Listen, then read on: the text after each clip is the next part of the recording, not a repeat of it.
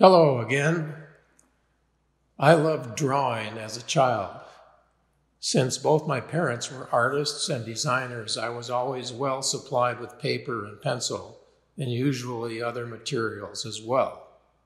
My mother had worked for a major book printing company, so sometimes I was given entire dummy books to fill.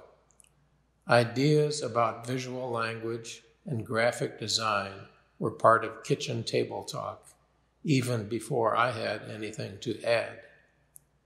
When I was taken for the first time to Chicago's Chinatown in the early 1950s, I noticed and was attracted to the signs on stores and restaurants and the type font used by newspapers.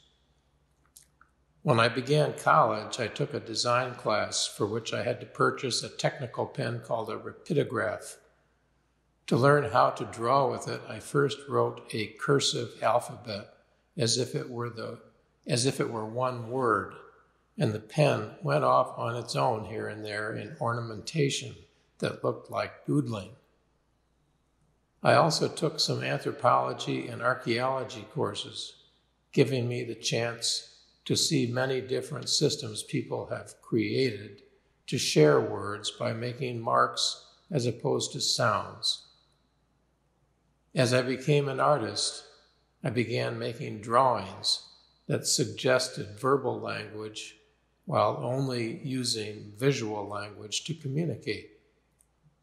In Hello Again, I layered different language-like marks over each other, giving visual depth and a sense of time passing. I first drew large black calligraphic forms with brush and ink, then partially obscured them with a thin wash of white acrylic paint. Over that, I used a pencil to outline new shapes, influenced by modern signs I had seen on a trip to Korea. Between these outlined shapes, I wrote real words in English to create texture and to make the outlined shapes pop out from the drawing's surface.